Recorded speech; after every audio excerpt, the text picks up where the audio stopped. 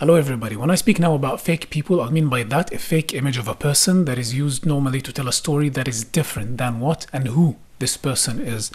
In the past, of course, I made a couple of videos about fake people in personal life, about narcissists and about manipulation techniques that can turn our lives, our personal lives into hell if we don't pay attention.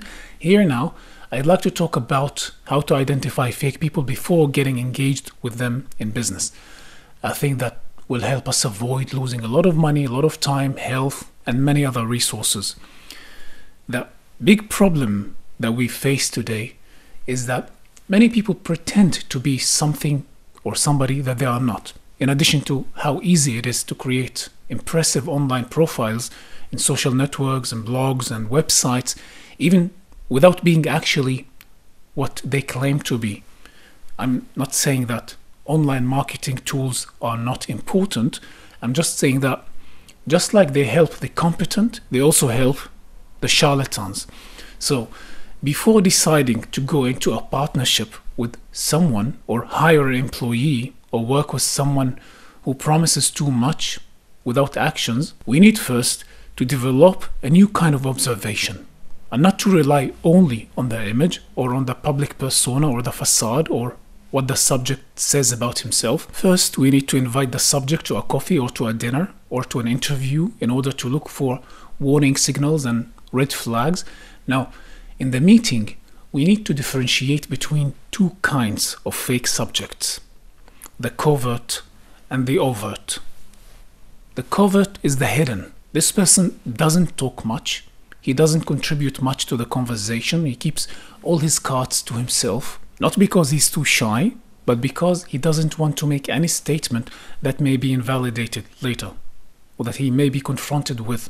Not to get me wrong, not every silent person is a covert fake person, but if the silence takes too long, if you find yourself the only one opening all your cards, genuinely exposing who you really are, hoping to find a like-minded partner, yet after 15 minutes of nodding his head, smiling and using agreeing body language, you ask a question, but he answers with something that has nothing to do with the question or with what you just said. Or if he twists your words, making interpretations that are not relevant to the point, this should be a red flag. Remember that business is about exchanging information precisely. That can happen only by actively understanding each other.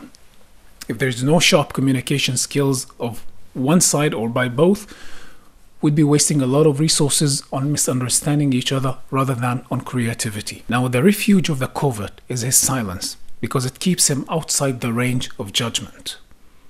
Guess what? Not anymore. If you want to avoid a covert fake person, don't buy into his vacuum and leave.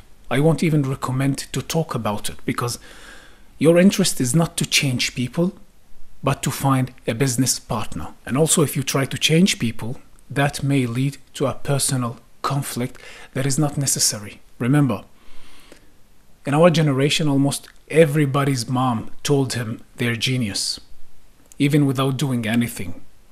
And if we try to challenge mom's statement, we could be facing a serious conflict, especially if you're dealing with a covert fake person who's a narcissist. So when facing a covert fake image, stay polite and leave.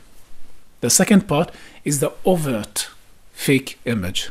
Those are more noisy and easier to detect. Some even talk too much that even they don't listen to themselves. Those are not interested in your opinion, and even when you say something crucial, they won't be there to listen. And even when they make the impression as if they were listening, they wouldn't be listening to understand, but to reply. While you're talking, they'd be too busy thinking what to say. This is a big red flag that indicates to lack of basic communication skills. To be able to detect those, you need to maintain a high standard of reasonable and logical debate, because the most important thing to pay attention to here is how the overt fake image tries to shift the debate from logical and reasonable to personal or spiritual, or to his point of view on how life should work. Every time the subject ridicules or tries to avoid or reframe reasonable statements, pay attention to that, because this could be as a result of pride combined with ignorance. And that is the most toxic recipe for any business partnership, especially when the proud and the ignorant is more noisy and more dominant than the knowledgeable. Another sign can be lying in your face. They could make a certain statement, but later, in the conversation later, when you confront them with that statement, they may open the eyes of the puppy and say, I didn't say that, or I was not angry, while they expressed anger emotionally, and they were angry.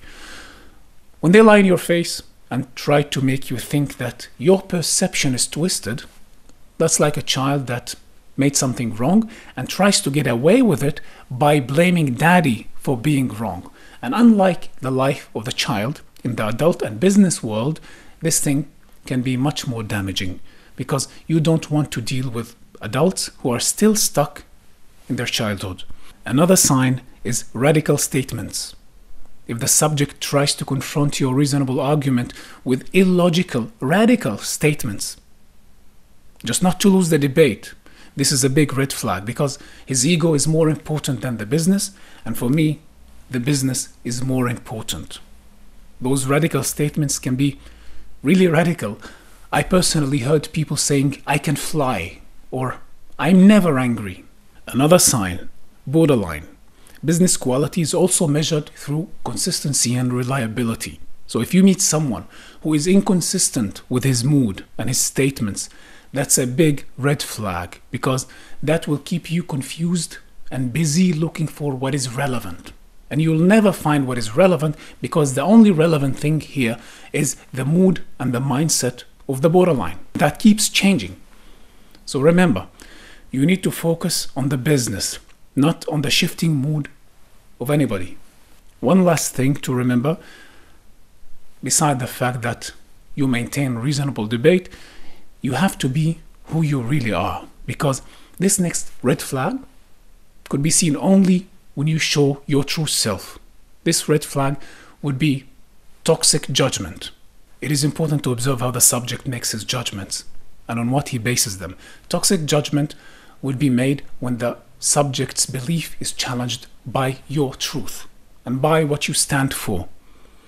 First, the subject judges when nobody asks his opinion, and he already works on selling you his point of view to be true, regardless from a logical argument. He may use spiritual quotes or social definitions that confirm his judgment, but never back it with a reasonable statement. 2. A judgment can be toxic when it's based on ignorance. When someone doesn't know all sides and all facts, yet he claims to know the truth and how you should behave in relevance. Here, the toxic judge doesn't care about the facts. All he cares about is to enforce his point of view as the truth. And he can even make radical statements to back it up. By the way, with the borderline people, they can also agree with you and you agree with them, and out of the sudden, they change and turn against you with judgments that they're not in position to make. And normally, they succeed to confuse some people and make them more apologetic just to accept the authority of the borderline. So be aware of that, because this is a big red flag. In general, you can see one or more of those red flags here and there, so you need to be careful. 3. A judgment can be toxic when it's based on hypocrisy. When someone tells you how you should live your life and how you should live your marriage, when their marriage is a mess, when someone preaches compassion while judging you for not being compassionate, not good for business. So now, after we know some of what we need to pay attention to, we need to want to know the truth, to expose the truth, not to compromise it, neither for friendship nor for emotional manipulation.